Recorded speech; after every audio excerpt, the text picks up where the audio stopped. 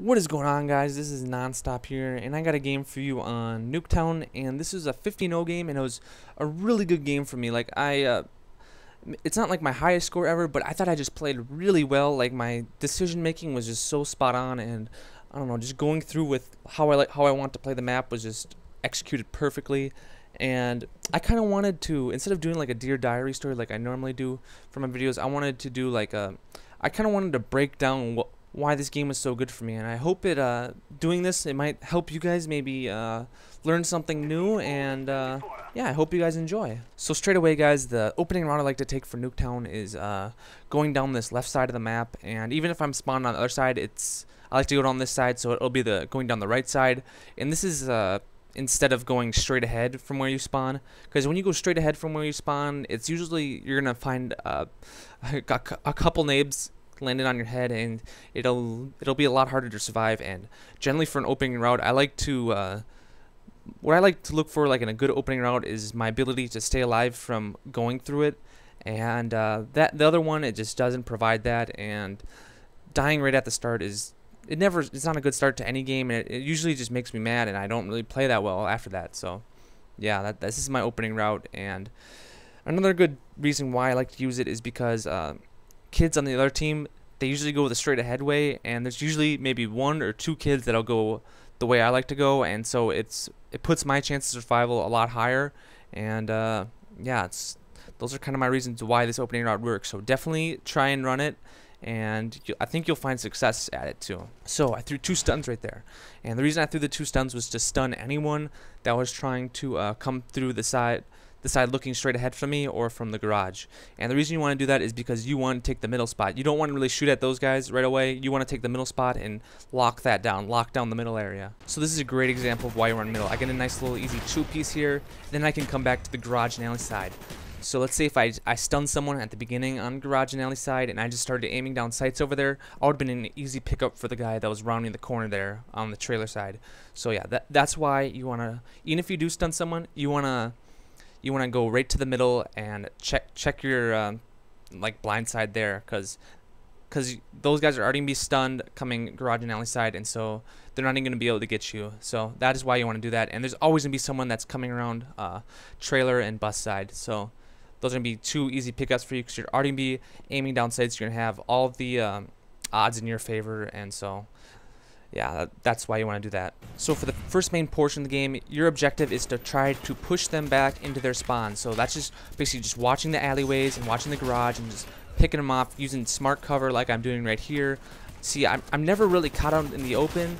Like right there, I was using the billboard as cover, and yeah, I'm just using smart cover the whole time, and yeah, just trying to push them back in their spawns. So as you see right here, I turn around and I catch a guy that's coming up from behind on us, and you're probably wondering, how'd you know that guy was going to be there? Did you sound whore him or what? And I did not sound whore him. I can, through playing a lot of Team Deathmatch, I've played a lot of Team Deathmatch. I've played Team Deathmatches mainly since Modern Warfare 2 and up to now into Black Ops, so I've played a lot, and I know how the spawns flip in Call of Duty, and I know generally when it happens, and I just had the feeling right in this situation that it had happened. And it's kind of something you have to develop through playing a lot of Team Deathmatch, because Team Deathmatch isn't really similar to Domination in the fact of how spawns flip all the time, and I think they flip a bit more so than in Domination or objective-based game modes, but something to develop. But one thing to look for is like where your teammates are in relation to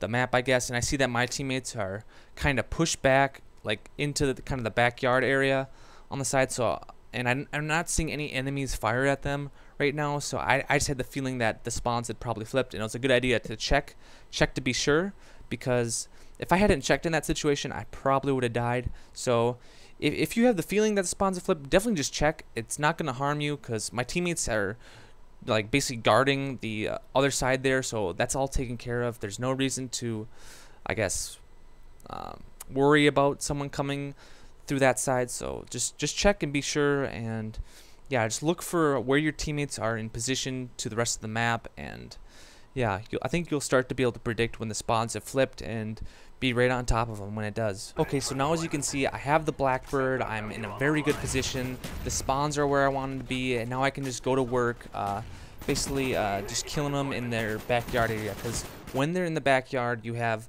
just a total advantage. Like you see right here, I'm using this alleyway as just a slight little bit of cover, and I can just poke around just a little bit. If you go around too far, you're going to be caught out in the open. They're probably going to pick you off, and even if you do just take them all out, you're probably going to swap the spawns, and you really don't want to do that.